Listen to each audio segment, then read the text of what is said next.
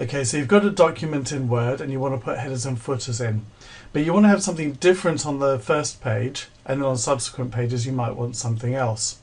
You might also want to have odd and even pages being different, so you might have the title of the book on the left hand side and maybe the chapter name or number on the right hand side, so on the odd and even pages they can be different. You can combine the two, so you can have a different first page and then odd and even can be different as well. So let's just take a look at how to do that. So the first thing I'm going to do is I'm just going to go into View, and I'm going to just change this so you can see 2 pages side by side. I've only got 3 pages in this document. And what I want to do is, the first thing I need to do is tell it that I want to have a different header or footer on the first page. So I'm just going to go to Page Layouts, and on my Page Setup group here, just in the corner, I'm going to click on this little arrow, and then this dialog box comes up.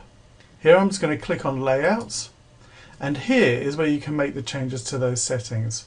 So I'm just going to tick different first page. So I'm just going to click on that. I'm going to click on OK. I'm now going to put in a header on this page here. I could do a header or a footer or both, but it doesn't really matter. I'm just going to go into Insert. Over here you see you've got header and footer, so you can click on that and you can see that there are various options there, and you can scroll down. These are all standard ones built in, like little templates. Same again for the footer here. You can also add page numbers, top of the page, bottom of the page, and actually I think I will actually put one in at the bottom of the page. I'm going to put it here on the right hand side. So I'm just going to click on that, and you can see it's coming up here, but it's not coming up here. And if I just scroll down to my third page, you'll see it's coming up here. This is because I put it onto anything but the first page, and I chose to have a different first page header and footer. And you can see it says first page header, and then on this one it's just got header and footer, and again back here it says first page footer. So you can see that they're different. Now I could just leave it blank and not have anything at all on the first page header. That would be fine. A lot of people don't want something on that first page. But let's say I did. I can just click in here, go to Insert, choose Picture, and I'm just going to put the Jargon Free Help logo in there, and click on Insert. And there you can see it. It's only on that first page. If I come over here, I could put something into here, such as how to use a computer as the heading. Nothing here, but down here there's something. So you can see that's how you can do different first page. So I could choose to close my header and footer now, or I could have different odd and even pages. I can select that now. But just so you know, if I close that, go back to Page Layouts, click on that arrow there, and I can choose different odd and even pages here, and click on OK.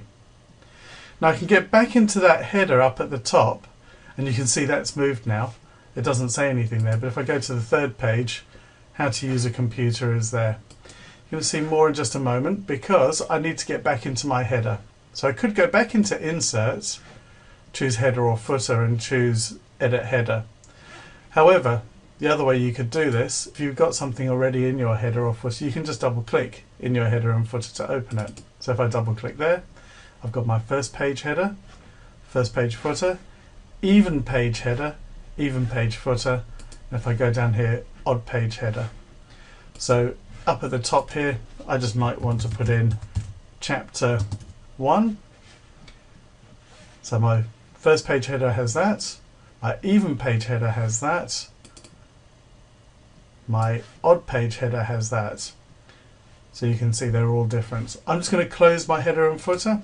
What I'm going to do, go down to my third page here. I'm just going to insert a page break, and you'll see it now has how to use a computer here and chapter 1 here.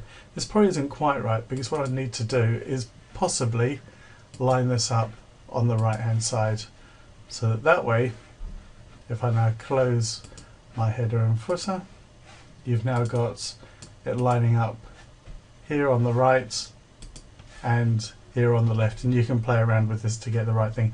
Don't forget you can do the same things in the footers as well, and you can do the same thing in the footer on the first page. So there you are. That's how you can have a different first page header, and also you can have different odd and even headers and footers as well.